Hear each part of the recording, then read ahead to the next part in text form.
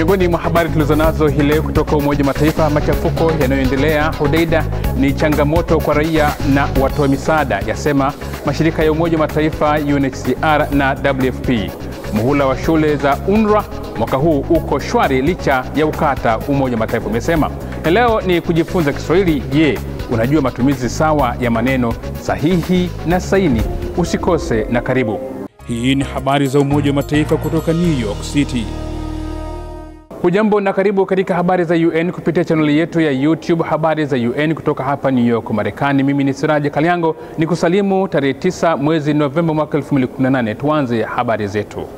Mashirika ya Umoja wa Mataifa, ile la kuhudumia wakimbizi UNHCR na la mpango wa chakula duniani WFP, leo yameelezea hofu yake dhidi ya kuendelea kwa machafuko kwenye mji wa Hodeida nchini Yemen, na kusema inaweka njia panda mustakabali wa raia, wakimbizi na operesheni za wahudumu wa misaada ya kibinadamu. Arnold Kayanda na ripoti kamili. Akizungumza na waandishi wa habari mjini Geneva, Uswisi hii leo, msemaji wa UNHCR Shabia Manto amesema mapigano makali, mashambulizi ya anga na makombora vimesababisha zahma kubwa kwa raia. Mwezi Oktoba pekee, raia 94 wameuawa na 95 kujeruhiwa kwenye jimbo la Hodeida. Pia kuna uharibifu mkubwa wa miundombinu ya raia, ikiwemo vituo vya afya na majumba.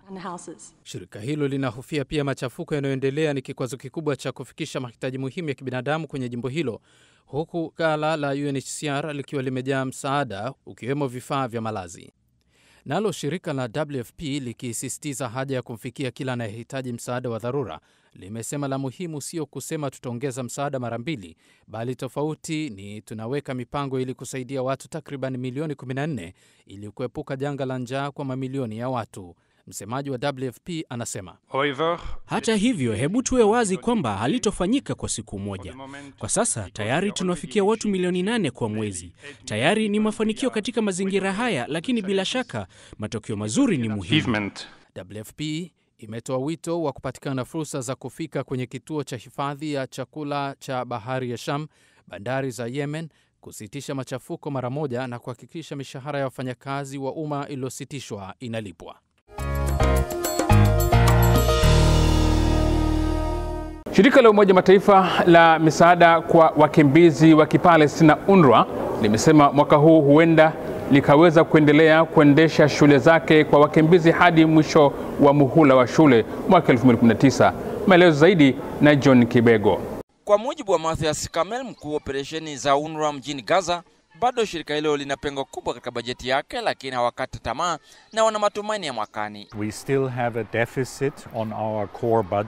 Bado tuna upungufu katika bajeti yetu kuu, lakini tumebakiwa na mwezi 1.5 tu kufika mwisho wa mwaka 2018. Endapo tutafika mwisho wa Desemba, tunajua kwamba kuna nchi wanachama ambao waliahidi fedha kwa mwaka ujao. Hivyo naweza kusema kwamba muhula wa mwaka huu wa shule kimsingi umesalimika. Tuna changamoto za kupata fedha, lakini naweza kuweka bayana hadharani kwamba tunaweza tukakamilisha muhula wa shule mwaka huu.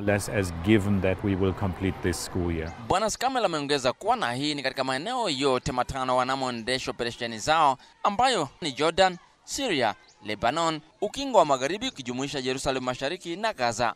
UNRWA inakabiliwa na ukata wa fedha baada ya uamuzi wa serikali ya Marekani wa kupunguza kwa kiasi kikubwa mchango wake kwa shirika hilo. Shirika hilo limekuwa likitoa ulinzi na msaada kwa wakimbizi wa Kipalestina milioni 5, na ufadhili wake unatokana na michango ya hiari kutoka kwa nchi wanachama wa Umoja wa Mataifa.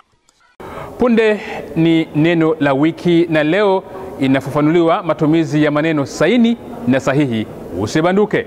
Miaka 70 ya tamko la haki za binadamu inanyemelea na kwenda sanjari na maadhimisho. Idhaa ya Kiswahili ya Umoja wa Mataifa inakualika ili kuhabarika na kuelimika kuhusu haki za binadamu kupitia jarida letu la kila siku, mashinani na makala. Usikose. Ni habari za UN kupitia chaneli yetu ya YouTube Habari za UN kutoka makao makuu ya Umoja wa Mataifa jijini New York, na mimi ni Siraje Kaliango, na tunasonga mbele. Kutana na mzee Harry Smith anayetambulika kuwa muasi mzee kuliko wote duniani.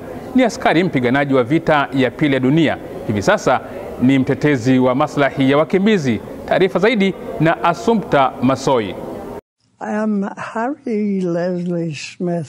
Ni sauti ya mkongwe huyo mwenye umri wa miaka 95 hivi sasa. Alipigana vita kuu ya pili ya dunia na sasa amewekeza nguvu zake kuwatetea wakimbizi. Akiwa mwanajeshi kijana mdogo katika jeshi la anga la Uingereza, Hali kwa macho yake alishuhudia janga la wakimbizi mwishoni mwa vita kuu ya pili ya dunia. Kulikuwa na msururu wa maelfu ya wakimbizi wakija kusini. Bado ninawaona. I can still see them. Anaongea kwa kutetemeka huku machozi yakimlengalenga. Ilikuwa inasikitisha. Walikuwa na njaa kali. Ilipowezekana tulisimama na kuwapa chakula chochote cha ziada tulichokuwa nacho katika magari yetu, na kuhakikishia kuwa sasa walikuwa salama.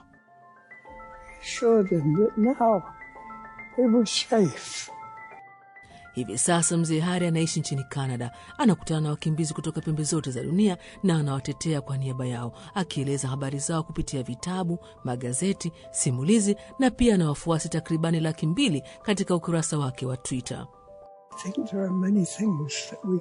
Ninafikiri kuna mengi tunaweza kuyafanya ikiwa tutaweka mawazo yetu hapo, na hatutakiwi kumwacha nje yeyote bila kujali utaifa wake, rangi au hali yake. Ama kwa hakika penye dhamira hapajali umri. Na sasa umewadia wakati wa kujifunza Kiswahili, na leo tunaelekea kisiwani Zanzibar kwa mchambuzi wetu Mwahija Ali Juma ambaye ni katibu mtendaji wa Baraza la Kiswahili Zanzibar BAKIZA.